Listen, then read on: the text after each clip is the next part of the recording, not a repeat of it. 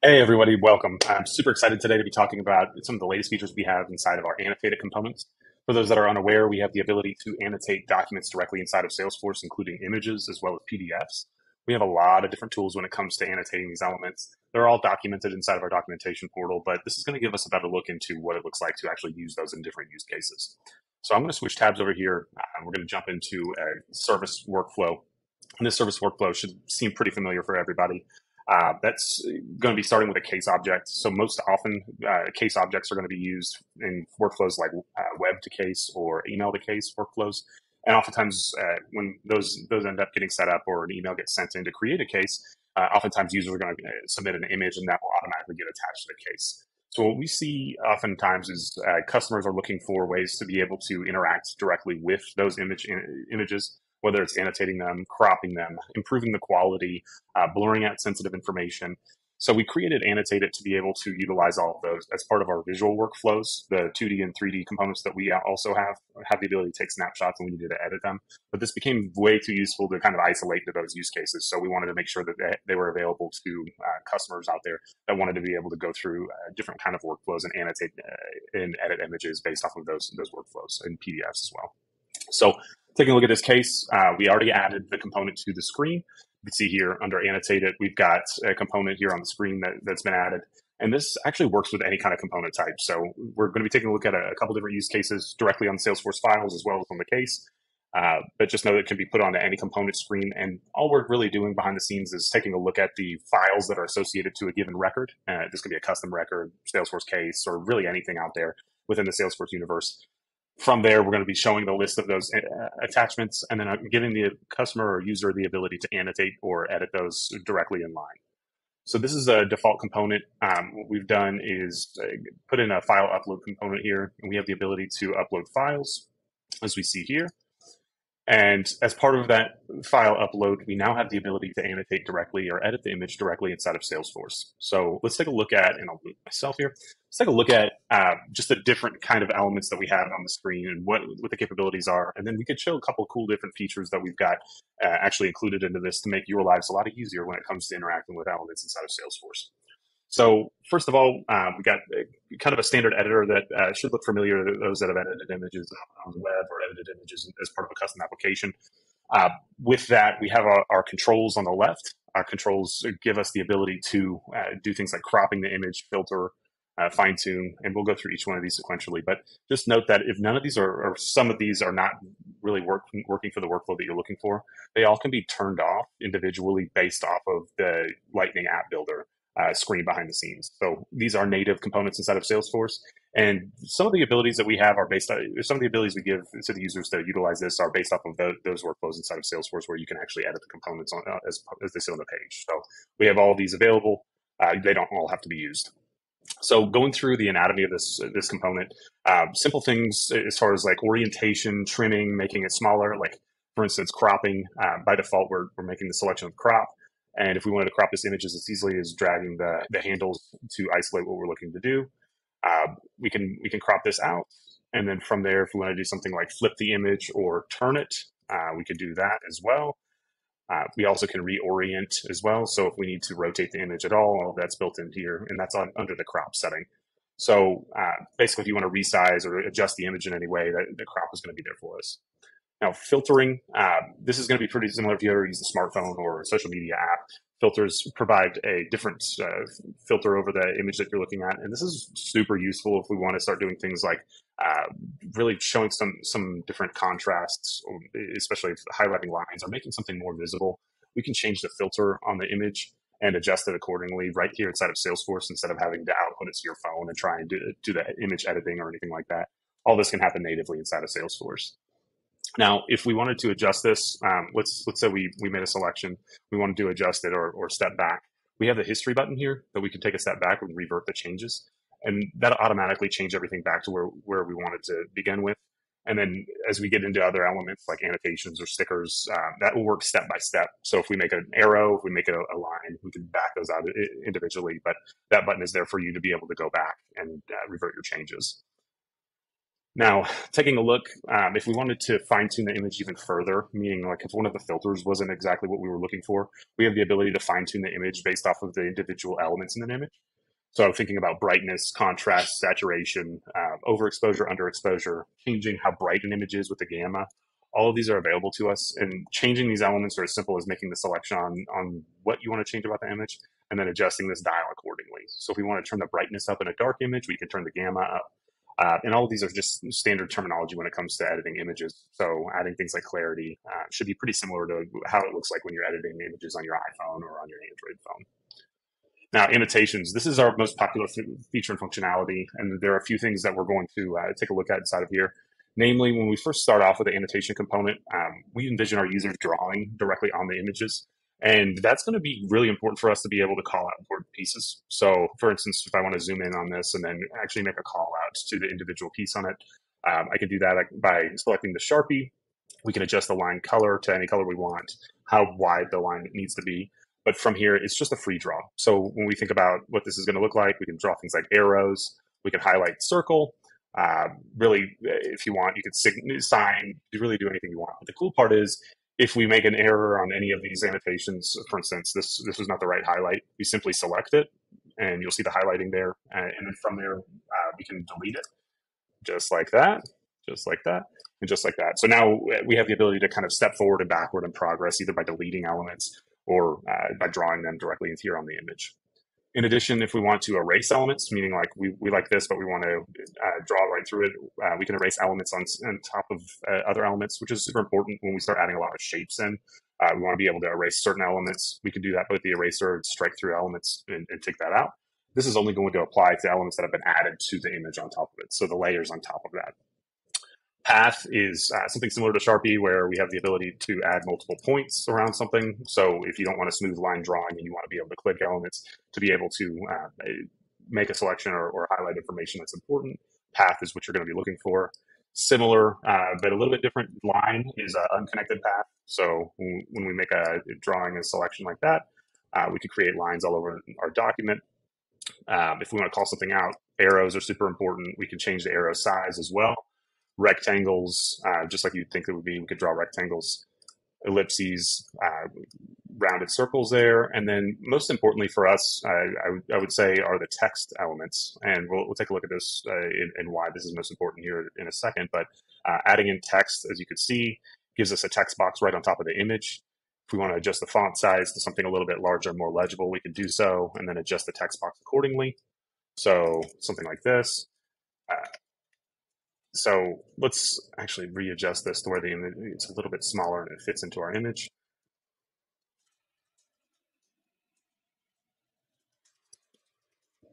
So as you can see, I added in some text, and it says the top broke off during the install. So this is just a little bit of text that we've added to the image, and that's a real good way to get some information, regardless of what record it's going to be used on moving forward. This image is now going to contain that information, and we'll show a little bit of secret of what we can do behind the scenes about the text that's been added here. But as you can see, it's pretty diverse, where we can add in different elements, highlight elements, remove, delete, make selections, delete from there. Basically just draw and annotate all over the different images that you want within that annotated feature. Stickers are cool, they are important, and they give us the ability to add in shapes. So when we think about reusable shapes, we've got things like thumbs up, so we approve this. We want to draw attention to something, so we could put a pointer there.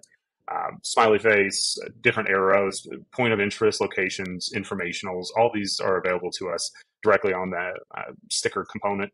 And then also, if you actually need the ability to layer elements on top of, or other images on top of this image, we actually can do that through a custom sticker here by making a selection on select image. And then once that image is selected, you'll see that loaded directly onto the other image on top of this.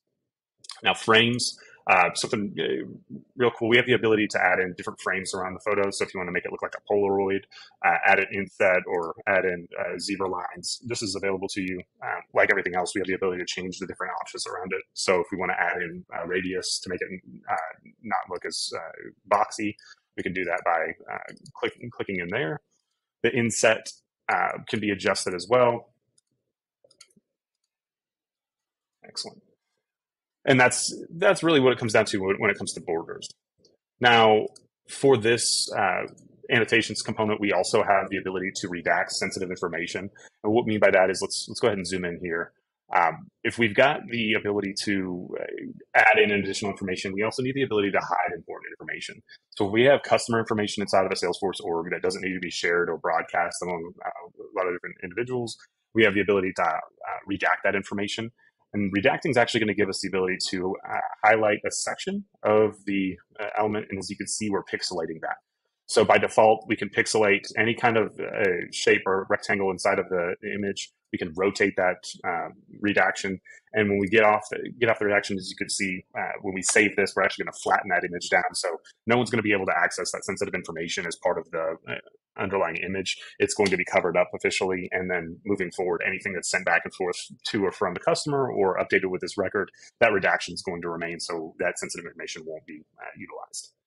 And then last but certainly not least, adjusting or resizing an image. Now, oftentimes you'll see smaller images or images that you want to resize inside of Salesforce. This is extremely common whenever we're talking about digital experiences, or some people know them as communities. Basically, inventory photos or product photos sometimes can come in smaller or very large. And what we might want to do is adjust the image accordingly. For that, we have the ability to change both dimensions or a single dimension at a given time. To adjust both dimensions at a given time, you click the lock feature, and then we can adjust this accordingly. So if we wanted to make it bigger, let's say, we can put it in 2000, and you can see the height automatically adjusts. And then from there, our image gets much, much larger. So we have the ability to change and edit images both in size, shape, and then adding elements to it. And that gives us the ability to interact with the image a lot easier and change things that we want to change. Now, when we want to save this, all we have to do is click Done. And then from there, we're updating the file version inside of Salesforce. We are updated. We can see a success message, so we know that worked for us. Now, more importantly, really, what happened now, right? We want to understand what's going on inside of Salesforce behind the scenes. Did this overwrite the image? What happened? And for that, we can talk about content documents and files a little bit. Inside of Salesforce, there's actually a file versioning system. So every time a new version of a file is updated, that is the latest version that's shown. But there are still copies of those images that are stored behind the scenes if you want to go back. So let's say, for instance, we don't like this big goofy pointer, or we want to adjust and remove some of these elements. We can actually revert to a prior version that didn't have that and then make new changes. Or if we're still editing the image, we could simply make a selection and then remove those elements. So this is kind of a highlight overview of the Salesforce AnnotateIt components. One other thing that we want to take a look at as a little bonus for you. If we take a look at the text that was added here, it says top broke off during installation.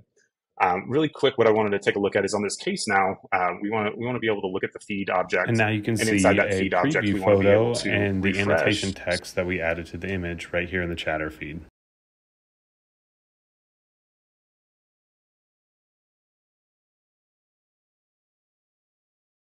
All right, now let's take a look at our second use case. This is actually going to be on a different record type altogether. So we switched from case over to a product record. Again, we can work on any product record. And for this, what we want to take a look at is both our PDF editor as well as our annotations. So by default, we don't have any components added to any of your screens or layouts. That's for admin to do. Add these components directly in using the Lightning App Builder. There are documentation sections on how to do that if you're unclear, but in general, it's just like adding any other Lightning component. You can click and edit page and then drag and drop the components on there. As you can see under related, we've added a couple different components. This top one right here is actually the AnnotateIt component, which is for the images that are on the record. As you can see, we have the ability to edit an image that is already here, or we can create what we call a whiteboard, which would just be a blank image that you could start writing text on. So if you're interested in drawing and annotating on different elements, without a base image there, we can start from scratch by adding the component like this. And from there, we can annotate the images that are related to this given object. What we actually want to take a look at now, though, is PDF editing. And that's going to be this component that we have right here. So for the PDF editor, because it's put on the product record itself and not on a content document or a files page, we're going to give you the ability to select the file that's related to this record. And when we click on File here, you can see we've got our file piece that we want to be able to take a look at. If you're editing a file outside of Salesforce, we can type in our URL and we can download that for you, and then you can annotate it inside of Salesforce. Alternatively, if you want to choose one of the files inside of Salesforce that's related to this record, you can see this PDF is available for us here. We can make a selection on that. And then from there, we're going to go ahead and load that PDF in from Salesforce and then display it and give you similar editing options for the underlying PDF. Now, depending on how big the PDF size is and where you're connecting to Salesforce-wise, it really depends on the load time there. But as you can see, it's relatively fast when it comes to editing images or editing the PDFs. So this looks similar to our image annotation component, save for a few things, and we'll go ahead and highlight those. First of all, we've got our file, PDF document name up top, so we always know what we're going to be editing here. And on the menu bar here, we also have a download button. So if you want to download the PDF directly, this is especially useful if you are editing a remote file from some other server. We can push download. If you want to save it and upload a new version or save as, we have the ability to push save here. Inside of this component, we have two different views. The first one should look pretty familiar to everybody that's ever looked at a PDF online. Basically, every single page that we have inside the PDF is listed here. When we want to edit a different document page, you can make a selection, and then we're going to go ahead and load that PDF page in and have the ability to change and modify it as we see fit. So similar controls that we saw with the image annotation or AnnotateIt component, we can do things like cropping, annotating, and redacting sensitive information inside of the PDF. All of these are available to you, and they look very similar, almost identical to the PDF or the AnnotateIt image editor. Save for a few things that are missing just in the work context. It didn't make real sense for us to include. But starting from the top, cropping the page. If you want to remove portions of the page, we can adjust it accordingly by either dragging the handles out or in. We also can rotate the underlying page of the PDF as well. We can flip the page. We can rotate it as well. All these are available to us based off of the crop option. From there, AnnotateIt is very similar to our AnnotateIt option for the image annotations. We have the ability to draw using a Sharpie. We can erase elements directly on there. We can draw paths, lines, arrows to call things out. We also can add in rectangles, ellipses, circles, or even text. So if we want to call something out, we can add in some text, and then we can type something else in here, and that text would be there and present. When we make edits and changes, we want to be able to save that, and for that, we'll go ahead and scroll up and push the save button, and that'll go ahead and create a new version of that PDF and save it inside of Salesforce. So you're editing right here in line with the Salesforce file as it's related to this product record. The next time we load up the product record, we can go ahead and see the annotated version.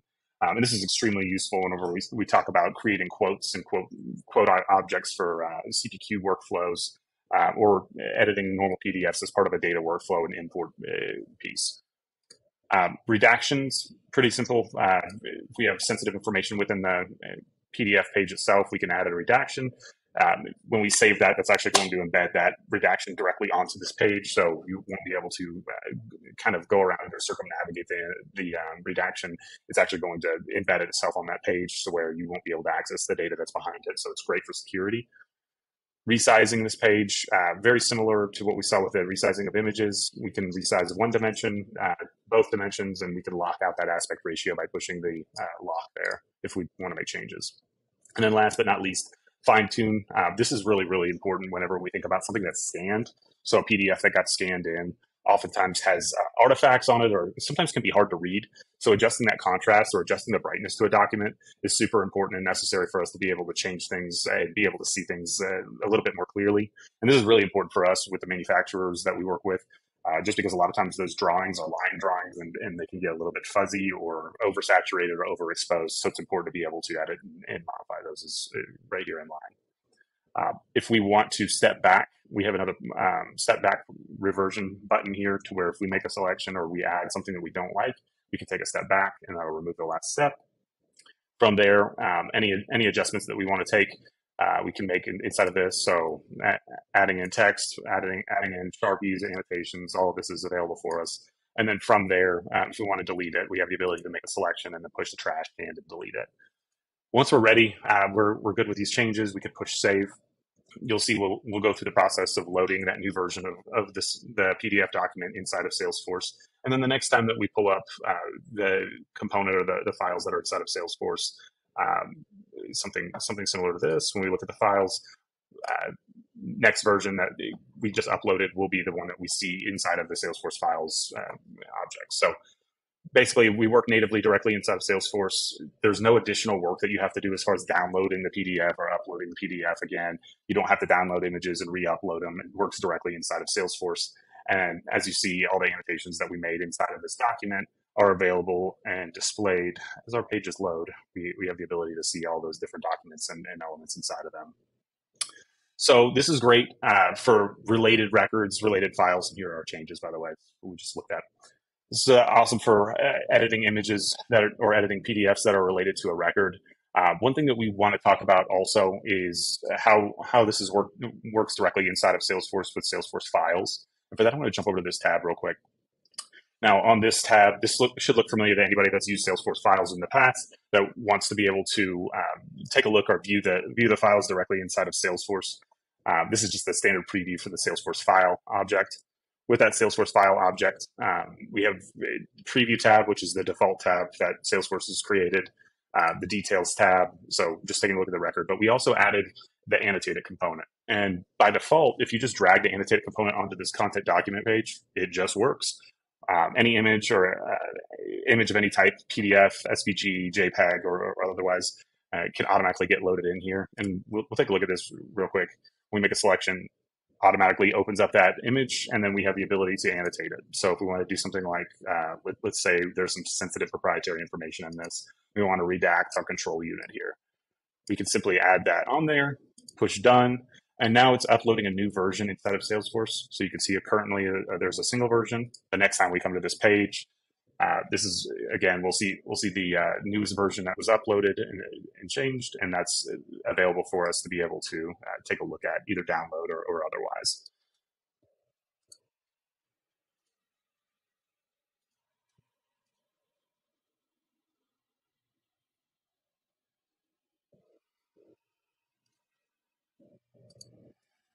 One last use case that we want to cover is the usage with Salesforce Lightning Flows.